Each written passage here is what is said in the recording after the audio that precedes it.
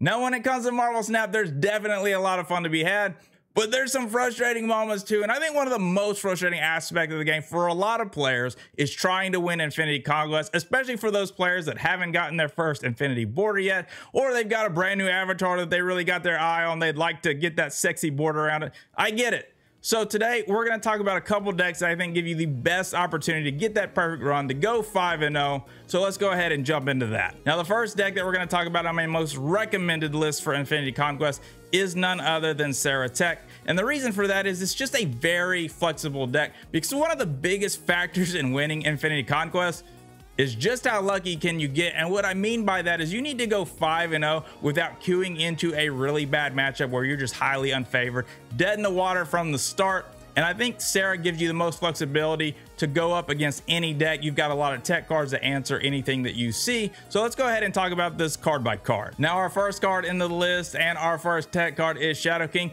who still has a lot of value in today's meta. There's still a lot of Destroy out there. I think Destroy is probably Sera's best matchup. You have a tech card for just about every lane, right? Also, if you run into Thanos or another deck that is running Blob, you can reset that power all the way back down to 0. So definitely a card you want to have in your inventory. Next up, we are running a lot of 4 costs, so you know we got to be running Zabu. You got to have him in here. Now, we do have Quake, who I think is probably one of the most fun cards since her buff a month or two back. And not only is she fun, she's got a lot of utility. She can really catch your opponent off guard. Rarely do your opponents ever play around a Quake play, and that's why I like to have her. She is low cost, but definitely a good value and can really sneak some cubes out from your opponent. Next up, we are running the Maximus, who's just a good power to cost ratio. Now, you don't want to play this card out early. In fact, you're trying to play him on the last turn of the game. Card draw is very important. If you're coming up against Hela or Tribunal or what have you, you definitely don't want to be giving them the cards that they're looking for. So please, unless you're just in a dire situation, do not play this card out early. You do not play this on turn 2. This is a turn 6 into the game card. A lot of value, a lot of stats, but don't play him early, please. Now, our next tech card is Killmonger, who also has some value against Destroy, because if they have priority going into the final turn and they're going to play a massive Deadpool, you can get rid of that with your Killmonger. But this is mainly for your Thanos matchups. If you're able to get Killmonger down before they get their Chimera, you can just erase away all of their stones. It's a huge swing in that matchup. Our next tech card really just helps to keep some of your opponents in check. Playing against a Thanos, I think the most popular thing you're going to see is you're able to keep them from being able to play out a very cheap Scar. But in your matchups against Loki, this is incredible. Against Quinjet and Loki, they're not able to play out all those cheated out cards. Definitely help you win those matchups. Got to keep him in the deck. Now, this next card is a card I go back and forth on depending on the day. Some days I love him, some days I hate him. In today's meta, yes, there's a lot of massive cards between playing against Hela and Thanos, and oftentimes you may pull something big out that you don't destroy. But the good thing is we are running Shang-Chi, so we can blow it up. We can back up that Gladiator. Now, as I just mentioned, we are running Shang-Chi. You need this card in just about every deck. There's just so many massive cards. And I think one of your worst matchups is definitely going to be Hela, right? Because she's just going to go over the top of you. But if for some reason she's got priority on the final turn over you, Shang-Chi will probably win a lane all on his own. But oftentimes when you're playing Hela, you are the one with priority. So that's probably your worst matchup. It's going to be hard to win that one. And there's definitely a lot of Hela, but you just can't win them all. Now, we are running Miss Marvel. Like I said, this is probably one of the best stats you have for being able to play her out for 3 costs. You're going to be essentially putting out 14 power on the board. Very easy to activate her in this list. All around good, solid card. Now, this next tech card is the one I think is the most important to have in your deck when you're playing Infinity Conquest. And you might be saying, Perry, why Enchantress the most important? I'll tell you why. Because I have never once went 5-0 or played an Infinity Conquest where I didn't match up at least once against Living Tribunal. And if you don't have Enchantress, you are probably dead in the water. It's such a terrible feeling watching them put out all those stats and you're just sitting there with nothing to do. You need Enchantress to shut off all their ongoing abilities. You need to be playing a deck that's got Enchantress, and obviously Sera Tech, we're running her. Now we are running Sera because that's what the list is called, right? Sera Tech. This just allows you to play out a lot of stats, a lot of cards on the final turn. Like I said, if you're playing Sera and you have Zabu out, you can play your 4 cost cards for 2. And don't worry about that Kyra that your Thanos player has down on the board. You can hit it with the Enchantress, and then you can hit Shang-Chi, and you can play something else if you want, or Maximus. Having Sera and Zabu, so many stats, so many things you can do on the final turn. Gotta have Renner, love her to die.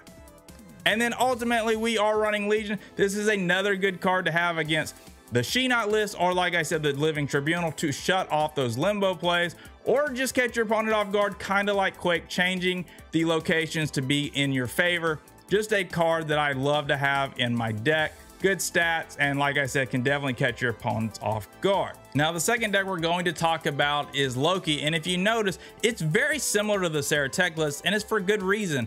Inside of Infinity Conquest, you just want to have all those answers to your opponent's plays, so we are running the Shadow King, the Shang-Chi, the Enchantress, but with Loki, I think you have a little bit higher power ceiling potential in the way that if your opponent is playing good cards that you want to have, you play out the Quinjet, you play out the Loki, and then you're just able to go over the top of them with their own cards by playing them out for cheaper. If you have, priority on that final turn, you can play the Alive out to just completely disregard your opponent's final play. You also have a lot of unpredictability with Loki, which is always good inside of Conquest because your opponent doesn't know what cards you got. If you're playing against Destroy, they don't know if you got your own Null or free death, so that is always good, especially when it comes to snapping and your opponent not feeling very confident in their plays. And then you just have a lot of good solid cards in the list. You've got the Agent Coulson, the Gladiator. Now I do go back and forth, like I said, with Gladiator. I've thought about playing Cole here. I've tried it and it's definitely solid. There's a lot of different ways to build Loki. You can run a Devil Dino or other card generators, but I do like having the 3 main tech cards, like I said, Shadow King, Shang-Chi, and Enchantress. And then I just kind of build around it, and this is kind of where I've stopped, had a lot of success with this list. So if you're not wanting to play the Sera Tech list, if you like playing Loki, this is another solid list here. As always, the hardest decision is always going to be, are you playing Loki or not that round? There's going to be rounds where you do, and then obviously rounds where you can't play them because those crucial tech cards that you need are sitting in your hand, and that's okay. Like I said, flexibility is really what you want when it comes to Infinity Conquest because you just don't know what you're going to get matched up against. Now, y'all know I can't finish out the recommendations list without talking about Hela. We're not going to spend a whole lot of time talking about her. She's everywhere. She's probably the most popular deck right now, maybe even the strongest deck right now. And there's not a whole lot your opponents can do about it. They can, guess right with a Cosmo or an Alive. That's kind of hard to do. And you're just able to put out so much power, unpredictable power, because you don't know where it's going. Your opponents don't know where it's going. And it's really just not that hard to achieve with this list. It is built to be extremely consistent, and it is. Now, you might say, well, why is it your third recommendation if it's, one of the best decks in the game?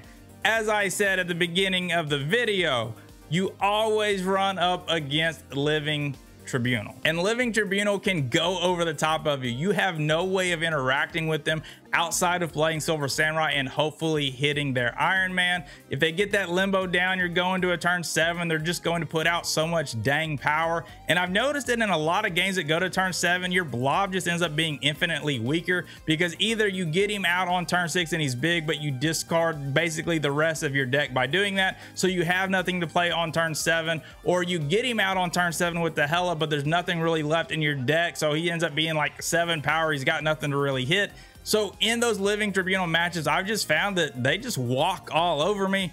And if I know anything, I'm going to see at least one in Infinity Conquest, and you probably will too. So if you don't want to play the Sera or the Loki, this is probably one of your better options, but just know you're either going to have a mirror match, which is never any fun, or you may just hit that Living Tribunal and you're gonna hate your life and be super frustrated. So with all that aside, we are gonna jump into some gameplay footage. Y'all let me know down in the comments though, what are y'all gonna be playing? What are y'all gonna be taking into Infinity Conquest? It's gonna be one of these decks here. You got some secret sauce, you'll be playing Thanos.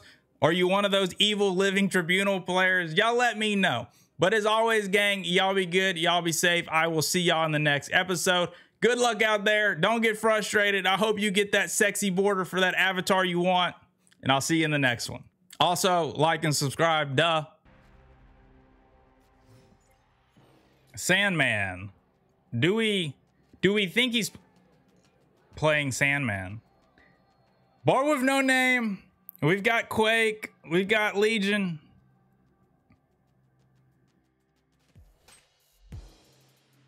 Oh, he's in trouble. He can't determine where his stuff's gonna go. Oh, and we got the Legion. Oh. Yeah. Yeah. All right, so this is probably our worst matchup. Unfortunately, it's probably our worst matchup. Gladiator may hurt us, may help us. It might be disruptive if we could hit like their Lady Sif and it hits their Hela, you know. We're just gonna have to hope that we get a Shang-Chi. Interesting. This isn't that great for them, in my opinion. We have a Shang-Chi too. Ooh. I want to snap here to be super aggressive, if I'm being realistic. We've got the Shang-Chi. If I pull something big, I just let it sit. That way I don't take priority. We're going to chill, though. We're going to chill. See what we get off the Gladiator. Okay, at least it wasn't my Shang-Chi.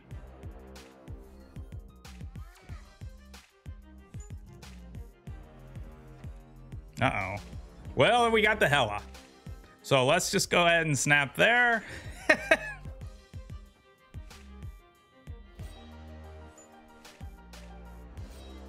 I have a pretty thin deck there and no Hela.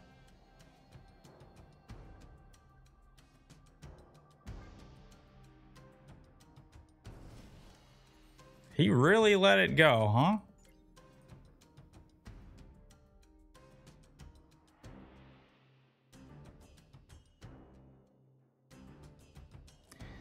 I'm going to change this.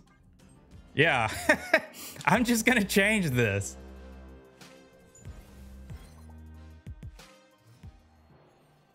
So, I mean, I'm going to do this, this, and this, and this. Is that Blob? You're only going to get one of those, though, man.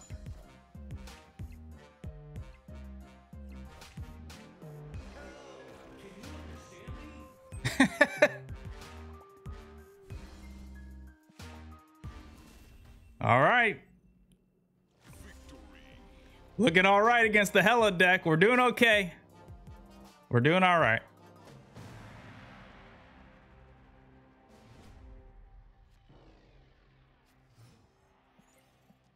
All right, what we got? A Hela player? No. What we got? She-Not? Maybe. We do have, you know, Shadow King Killmonger. So that's good.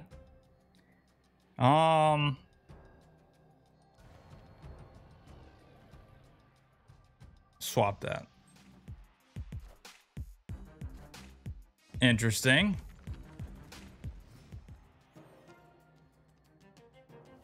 I think we're definitely going to get the Mobius out here. I don't know if there's like some Moon Girl, you know, She-Hulk stuff.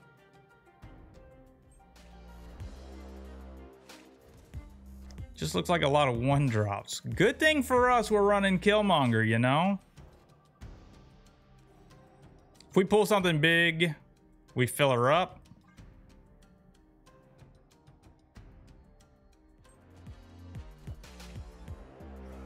Yeah, we're playing against a zoo. Nice.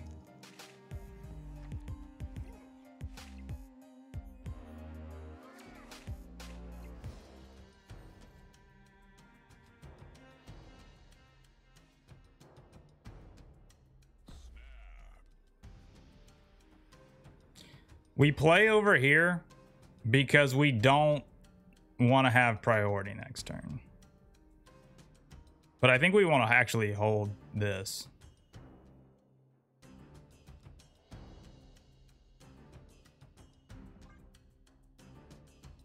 Because it's good stats, and I don't want to put those like over here, so. Got one chance to show him we got Killmonger, you know? Or he leaves here and doesn't know we've got... Okay. Oh, he's got another one.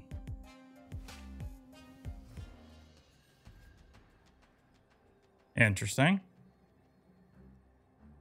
I guess we want to do this. I think he sticks around here. Sticks around and finds out.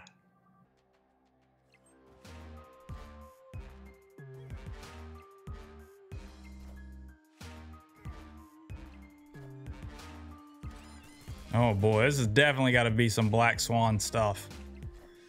We're gonna get him here. Maybe a little bit harder after this though.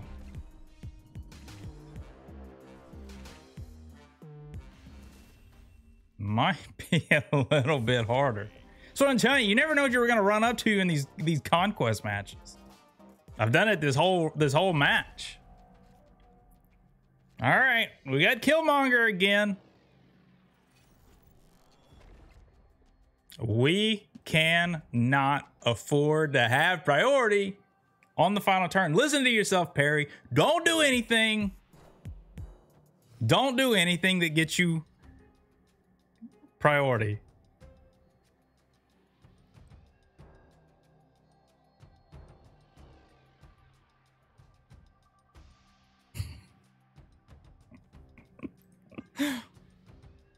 I'm only playing this. I'm not playing anything else. It's fine. Okay. All right. We're okay right now. We're okay right now.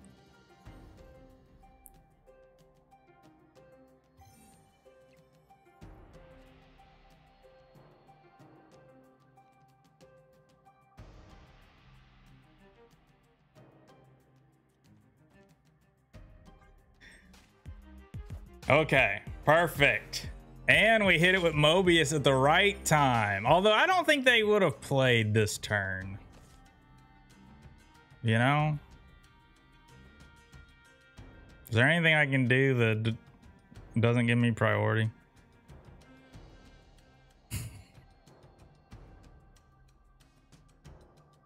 I'm just floating this turn. Okay. Now we're talking. I need something that is less than...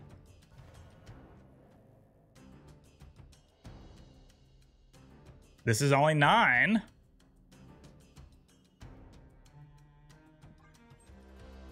Oh, he floated again.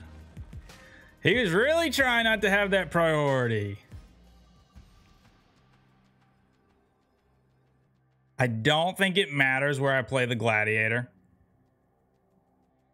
I feel like I have to play for all 3 lanes.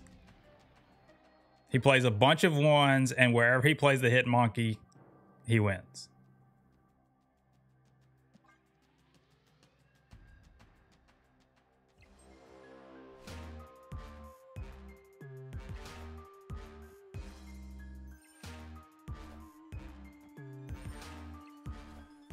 We got him. just had to not, you know, one time not have priority. It's a very simple concept, but hard for me to just execute.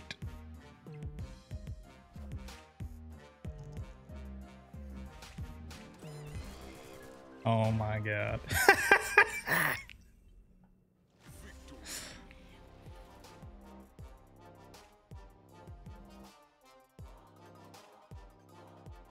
Too funny. Too funny.